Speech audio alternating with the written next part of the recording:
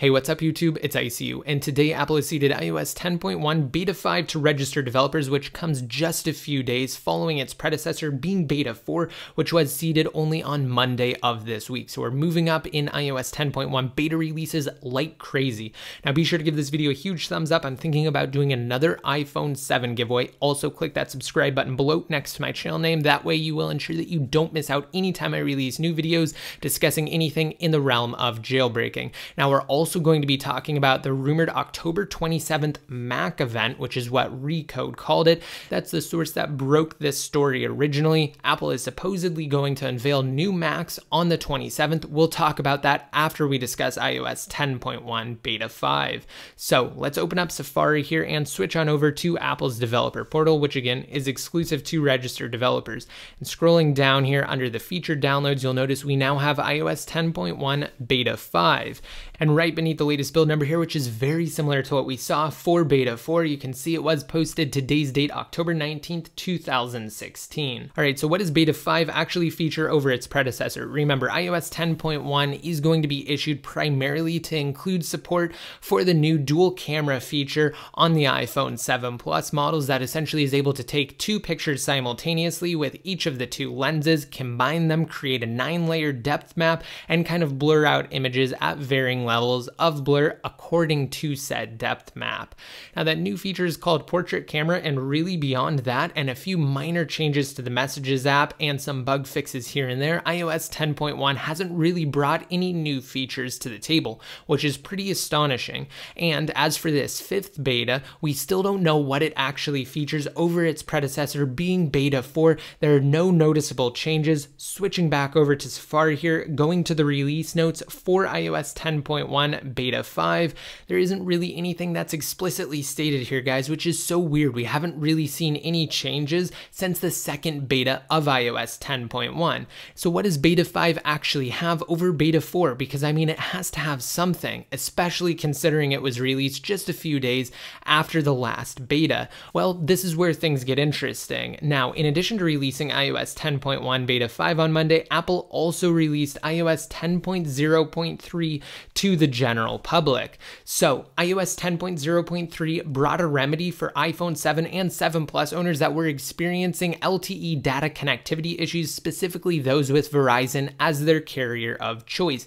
Now, at the time when Beta 4 was released, we were under the impression that that seed was the one that also included the fixes found in iOS 10.0.3 for cellular data connectivity issues.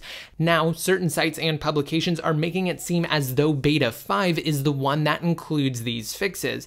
However, Beta 5 is also for all devices, and get this, Beta 5 is such a huge file size. When we go ahead and switch on over here to the settings application, general software update on this iPhone 7 Plus, you'll notice that iOS 10.1 developer Beta 5 is 1.95 gigabytes, guys. That's absolutely insane. This has to be more than a simple cellular connectivity fix, and it would make sense that that fix already came with Beta 4. If it didn't though, it's definitely here now with Beta 5.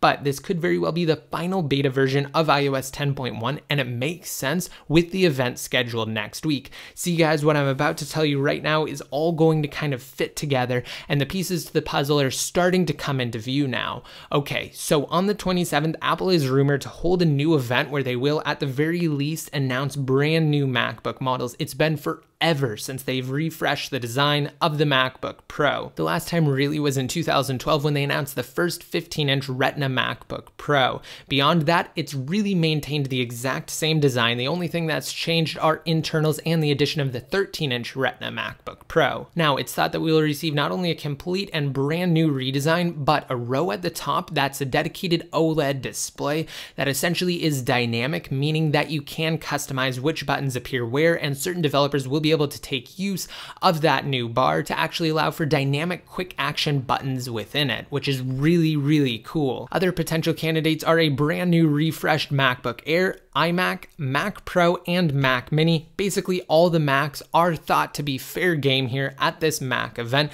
especially considering the vagueness in the Recode report, just insinuating that we will receive new Macs, though the latter of the two, being the Mac Pro and the Mac Mini, are the less likely of all candidates to actually receive a refresh at this event. Furthermore, Apple AirPod headphones are supposed to be released at the end of October, and the 27th, next Thursday, is pretty darn close to that.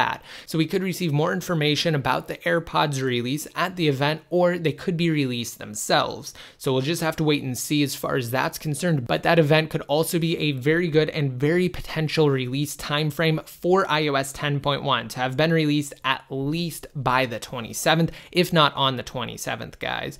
See, the fact that Apple's AirPods are going to be released soon at the end of this month, that the event is actually going to be held toward the end of the month on the 27th, and that iOS 10.1 should be released as soon as possible to accommodate the iPhone 7 Plus exclusive dual camera feature, portrait camera, that Apple wants to get out as quickly as possible.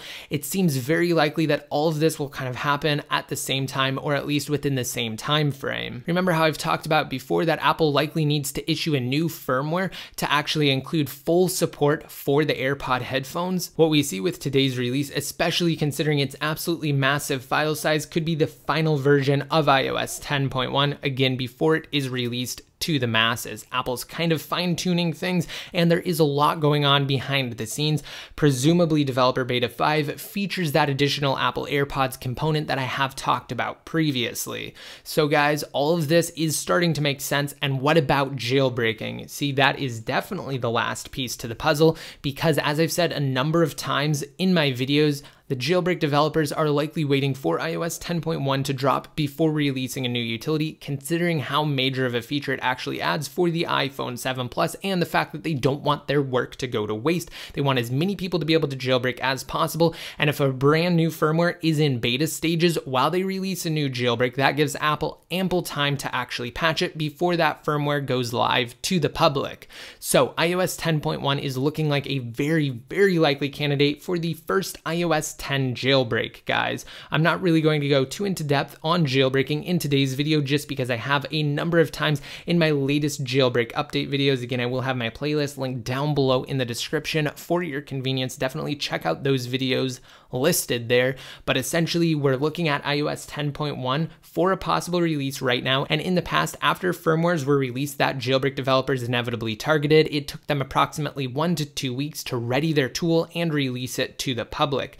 So we could receive a jailbreak as early as the beginning of November at this point, seeing as iOS 10.1 will likely be released on or around the 27th of October, guys.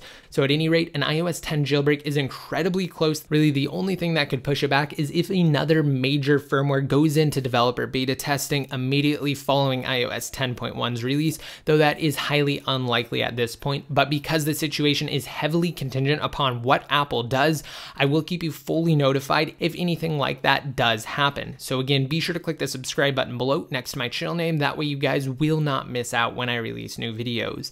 And if you want to be updated even more frequently, just be sure to like me on Facebook and follow me on Twitter. And until next time, this is ICU signing out. Join the iCrackUriDevice community on Patreon to help out the channel and to be featured in videos similar to these top contributors. Click the link on your screens now if you're on desktop, or check below.